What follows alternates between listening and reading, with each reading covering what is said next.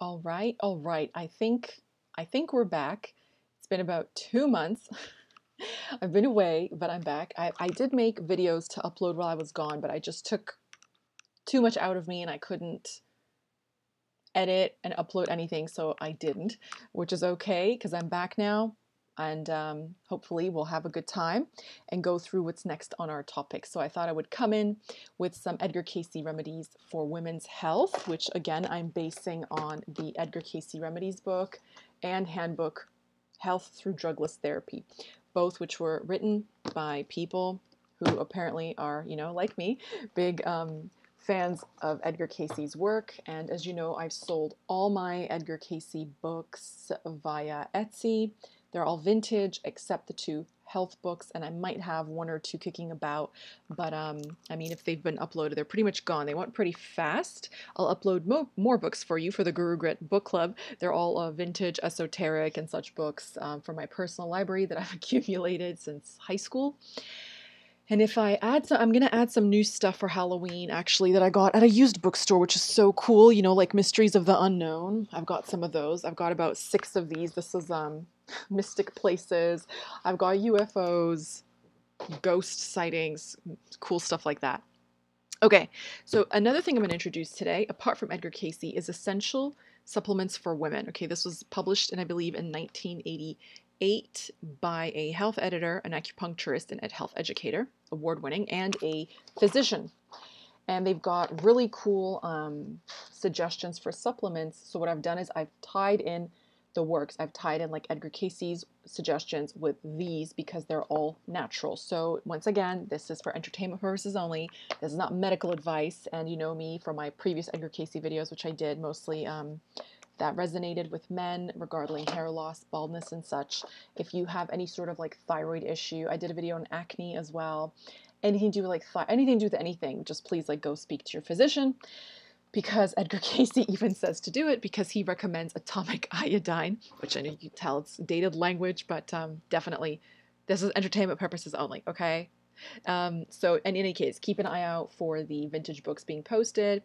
And if you'd like to support my work, you can do so by tipping me on PayPal, Etsy, or joining my Patreon. With that being said, to the people who write wonderful things, thank you so much. And to the people who message me and are very snarky and say things like, this isn't all the information. You should have more information. Just bear in mind, I do this out of the goodness of my heart. I do it because I love sharing information, and this is the place for learning. It's Guru Grit. Guru means to be heavy with experience or knowledge. So I do it because I want to do it. I do it for free. No one pays me to do it. And so, and in the occult, it's important not to spoon feed information. You have to figure something out yourself. So if I've given you all of the ingredients and you know anything about Edgar Cayce, all of his cataloged work is free domain online.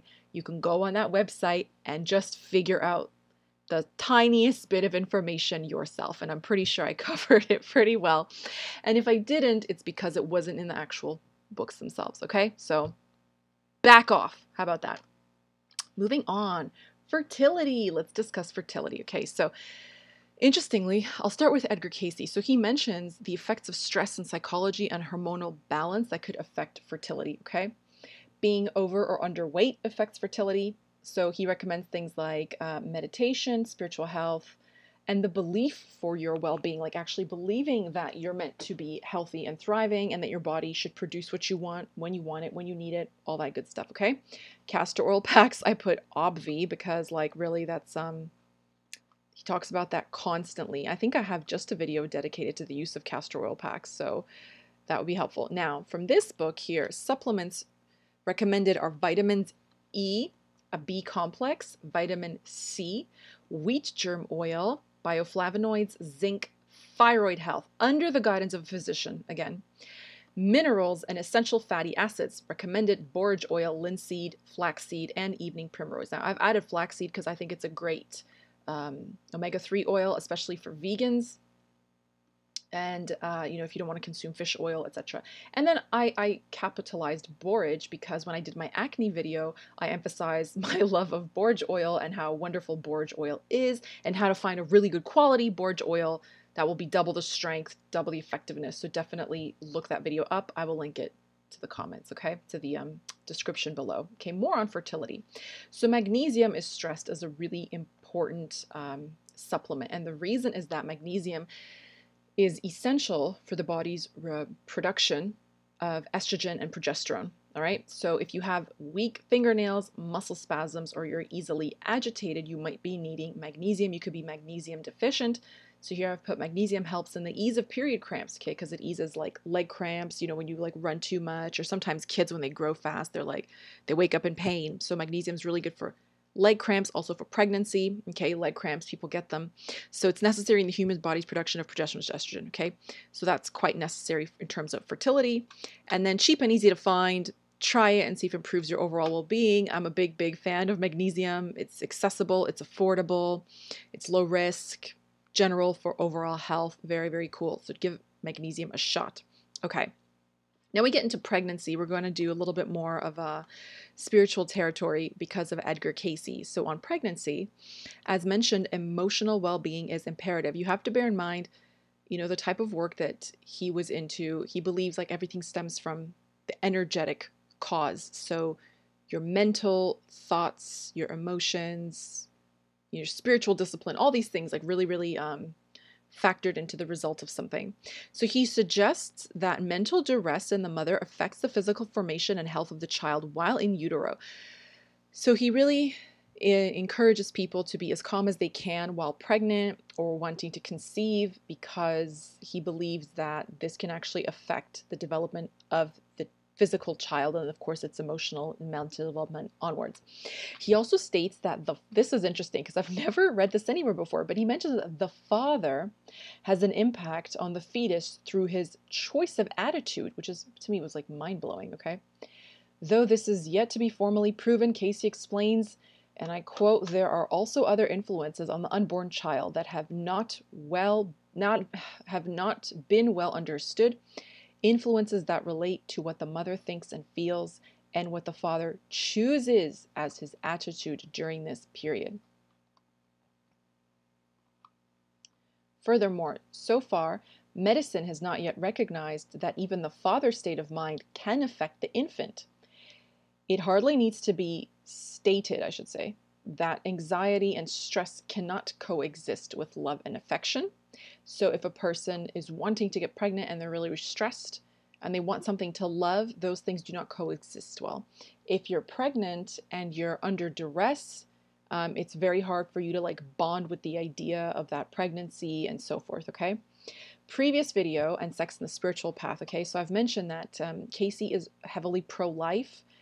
I don't know how much I covered it in that video. I don't really remember, but I know that it's in the book, which I've now given to a client who's in Texas and sent it to them for free. So anyways, he gives remedies basically during pregnancy if you he said if you have the onset of some premature bleeding or you're leaking some kind of amniotic fluid, he says gives remedy for preventing the loss of a pregnancy via premature bleeding or other symptoms which may threaten a pregnancy through the use of castor oil packs. Okay, so that's something else to know. It's very brief. That's all it pretty much says. Just put them over your abdomen. So for someone who's like, you didn't say everything, that's literally like 2 sentences, okay? It's amazing I even caught it. How about that? You're welcome. Symptoms of pregnancy, hemorrhoids.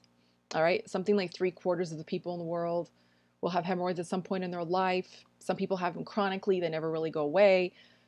People who sit too much, stand too much, truck drivers, operating room staff, post office workers, okay? Hemorrhoids, very common, all right? So castor oil packs, again, to the general area. He gives suggestions of stretches where you stand, you raise your arms above your head, and you bend over as far as you can. You do this about 6 times. You take a break, you do it again, okay? He says if you really want to challenge yourself, you do it whilst on your tippy toes. So physical activity is supposed to improve this. Dietary changes, roughage, fiber, okay, all these obvious things. Full body massages. He's actually, in this book, there's even like diagrams on how to give a full body massage. Like a lot of exercises, a lot of diagrams for exercises. He's really into getting massages and giving massages. We obviously know the benefits of these things, but I'm not a massage person. I think I've only gotten one in my whole life. I was 18, only because someone got a gift card and they didn't want to use it and it was expiring that day. So I just went in lieu of them. But yeah, like I'm not a massage person. I should really get on that. So he explains full body massages actually will help with this. Obvious colonics, fume baths with witch hazel. Okay, so fume baths are like steam baths. So basically, steaming up your shower, witch hazel, getting into a hot bath, as long as it's really steamy. Okay, but I found that to be quite an interesting one because I'd not heard that one before. I want to see if there's anything else. I'm sure there's got to be.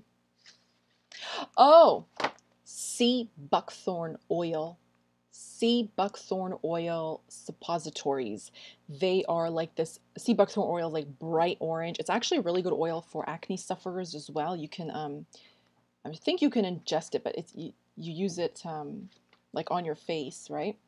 And I know these suppositories are said to actually be able to heal tears. Okay, so I remember having a Russian coworker who was super into like natural modalities and like healing, and she just like knew everything about like every single herb ever. She was very, very spiritual in this sense, and she said like it will heal tears. So women who after delivery, they can insert them vaginally, and they say that like it really, really helps with the stitches, with the healing, internal and external tears. They will like rub it everywhere, but they actually do sell them in some grocery stores, especially like Eastern European grocery stores. You can find them when they have like a little pharmaceutical section or like a natural tea and herbal whatever section. They have like supplements and things.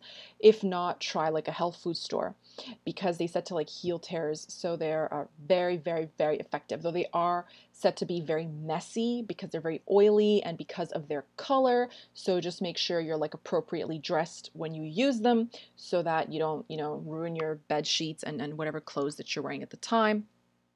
So you do that through like preventative measures. But sea buckthorn oil suppositories and the oil itself, if you can insert it, that is supposed to work absolute wonders. I was actually really curious because like it's such a common condition. I remember Googling what did people do in ancient times? Because they did like heavy labor. Like I'm sure like, I mean, like women used to suffer prolapses, like working on farms, like being consistently pregnant for like over a decade and a half at a time. If they like lived to be 40 before dying of dysentery with their spouse, whatever, right? Apparently they used to make like, I think in ancient Egypt, they used to make like honey balls or something, like with honey, they would make like suppositories that you could insert to like help people with that. And I thought that's actually very smart because honey is a healer. We know this. So now you know, fun little historical fact. Morning sickness, okay, very common, or just nausea in general. So this book's really interesting. In the morning sickness portion, they said that they know a lady who cured her morning sickness during her second pregnancy. Many years later, she discovered that a morning cup of miso soup not only eliminated nausea, but also improved her energy. Miso paste is made from fermented soybeans and is mixed with boiled water for nourishing broth. Okay, so it aids in digestion and contains lactobacillus bacteria. So another thing that you can do with that is, of course, then consume really, really like natural yogurt, because yogurt will be good for that as well. Okay, so miso soup, miso paste. Chromium, I have chromium. Chromium supplements are meant to be helpful as well. Here's the ones that I use. Okay, so chromium is also good for, how should I phrase this? Healthy glucose metabolism. Okay, supports the metabolization of carbohydrates. Okay, that's how I would put it. So very good. Teas, all right, spearmint, peppermint, and raspberry leaf tea, very popular choices for the well-being of the woman while she's pregnant. However, it says no black tea and coffee. So too much caffeine in it, and then the coffee is ruled out. The reason being given is it's the cause of excess acidity, which will lead to, imbalance of stomach acid, which will lead to nausea, okay? Avoiding fatty or fried foods and sugary foods, white flour, processed foods to help with nausea as well. It's pretty straightforward. And then, just before I say thank you and goodbye, let me just go through my little charming little cloth bookmark here. All right. Morning sickness, as we were saying. Vitamin B6, 50 milligrams. Zinc is interesting. It says 25 milligrams of elemental zinc. Zinc is a funny one. If somebody could help me, I'd really appreciate it. Zinc makes me violently nauseous, even if it's like in something. Sometimes you get like a supplement that's like, I don't know, whatever. Women's wonder or something, okay? It's like mixed with a bunch of stuff in it. If there's even a trace amount of zinc, I just have to lie down and like do my Hail Marys. Like I can't take it. So if anyone knows how I can ingest, because I'm zinc deficient, how can I ingest zinc without feeling super sick? I'd really appreciate it. But here it says it helps with nausea. For me, it's the opposite, okay? Magnesium, 800 milligrams. Phosphoric acid, okay, taken as directed on the package, right? They go into some heavier topics like toxemia, high blood pressure, edema, preeclampsia, okay, but I'm going to leave that one out. It might be a bit niche unless people by request want it. I'm happy to go into that. Leg cramps, again, magnesium, calcium, potassium, folic acid. And then general health, okay, vitamin C whilst pregnant, multi-mineral, should have iron, magnesium, calcium. Multivitamin with at least 50 milligrams of B6 and folic acid, okay? Another thing they mention is the result of sleeplessness during pregnancy. For this, very straightforward, magnesium and potassium is recommended, zinc and a general B complex, or take some brewer's yeast, all right? Then last but not least, I just want to go over morning sickness. I did that one. Varicose veins and hemorrhoids, calcium 1000 milligrams, magnesium 500 milligrams, vitamin C 1000 milligrams, bioflavonoids 300 milligrams, potassium 99 milligrams, and vitamin E. Okay. Stretch marks, they even give a little remedy for stretch marks. Okay. Fish liver oil. So omega-3s, but I've recommended in the first or second slide there, flaxseed oil, linseed oil, all those could be used if you don't want to eat animal derivatives. Cocoa butter, avocado oil, lanolin, and apply it to skin. Now, if you ask Edgar Cayce, he would probably say beef tallow. Beef tallow, very, very popular moisturizer at the turn of the century. Okay. Eating boiled eggs, also a good source of protein, recommended. So lots of options here. Now, if there's more people interested, I could keep going. I definitely want to do, you know, like PCOS, period cramps, contraception, and thyroid health. Those things are very, very popular. And I found that like in North America, increasing, not just with women, extremely common hormonal imbalances in men. I think too many endocrine disruptors in our food and in our environment these days. So people are wondering what they can do to protect their thyroids, to have balanced health, etc. So if you're interested in those topics, feel free to email me, let me know what you have on request next at gurugritinfo@gmail.com. Request topics, ask for remedies, or general questions where I can sift through Edgar Cayce's work. And this book is pretty cool, but it's all about like women's health. So coming up next on the Guru Grit Book Club, we have female sexuality, followed by Men Are From Mars, Women Are From Venus, and I have another book, Mars and Venus Together, also Together Forever by Dr. John Gray.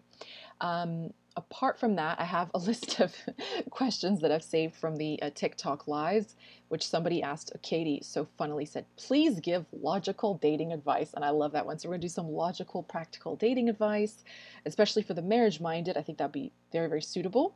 And then last but not least, my forever, you know, one of my favorites, Napoleon Hill. I have this wonderful vintage copy of The Master Key to Riches. I just don't make cool covers like this anymore. Just how fun is this? We're going to go over some things that and I love somebody who owned it before me, the way that they underlined in perfect lines, as though they used a ruler. They probably did. Look at that, in red ink. It's just so cool. I love it. I love it. I think it's awesome. Anyway, so I hope that they're prospering wherever they are and they're happy eternally, and that we will read this together and prosper, because rising tide raises all ships. So thank you so much for watching, and until next time, I love you all very much. Bye-bye.